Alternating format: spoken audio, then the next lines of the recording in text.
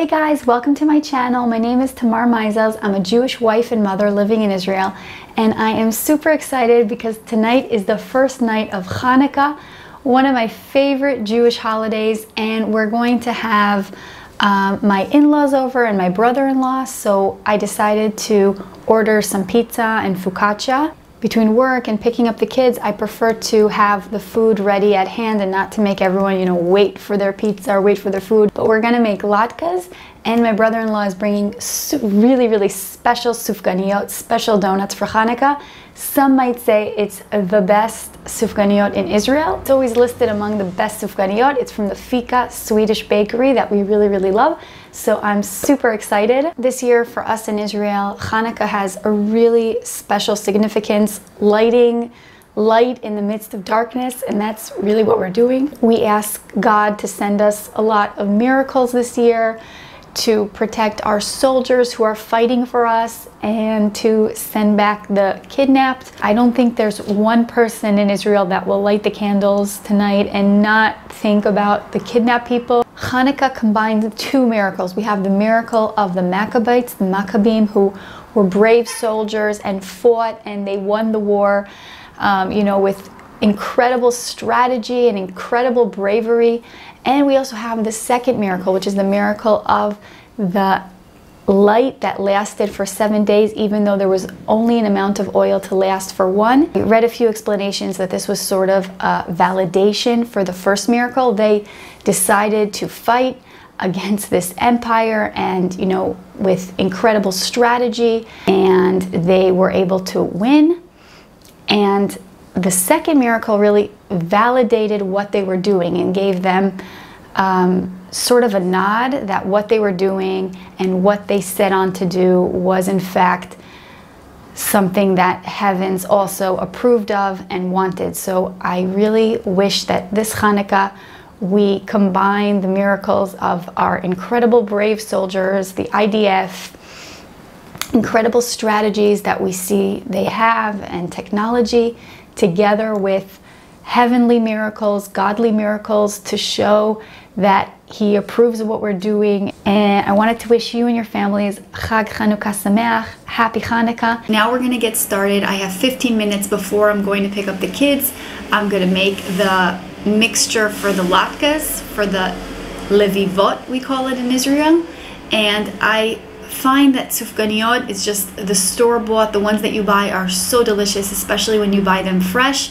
So I don't see any reason to embark on that journey to make it at home, but latkes is something that I really prefer at home. I don't like the ones that are too crispy or the ones that they put too much oil. I like the way we make it, which is very simple, much less oil. Okay, so let's get started.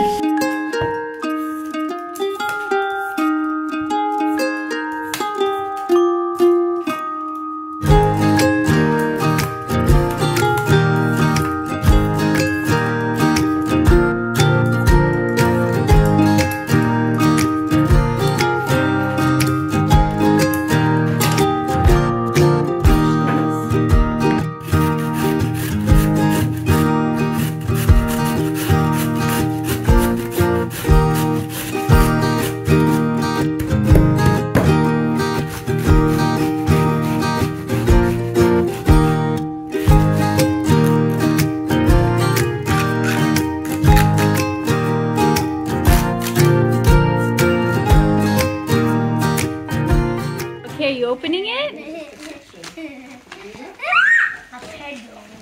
It's a special blanket for Ayala.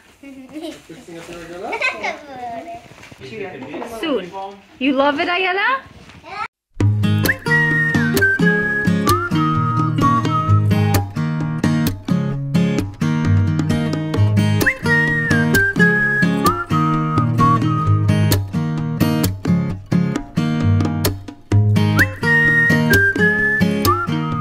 Like it?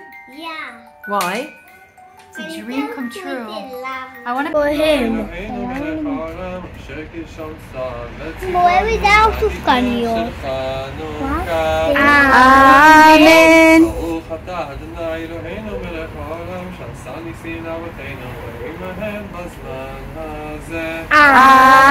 Amen. העולם שהחיינו וקיימנו והגיענו לזמן הזה. Amen. Now the kids are going to go upstairs and do their Hanukkah, and then we're going to sing upstairs all the songs. Yeah. ברוך אתה אדוני אלוהינו מלך העולם שעשה ניסים לאבותינו בימים ההם בזמן הזה. אמן. ברוך שהחיינו. אדוני אלוהינו מלך העולם שהחיינו וקיימנו והגיענו לזמן הזה. אמן. הנרות הללו שאנו מדליקים, הנרות הללו שאנו מדליקים, על הניסים ועל הנפלאות ועל התשועות ועל הנחמות שעשית לאבותינו, שעשית לאבותינו בימים ההם, בימים ההם, בימים ההם, בזמן הזה.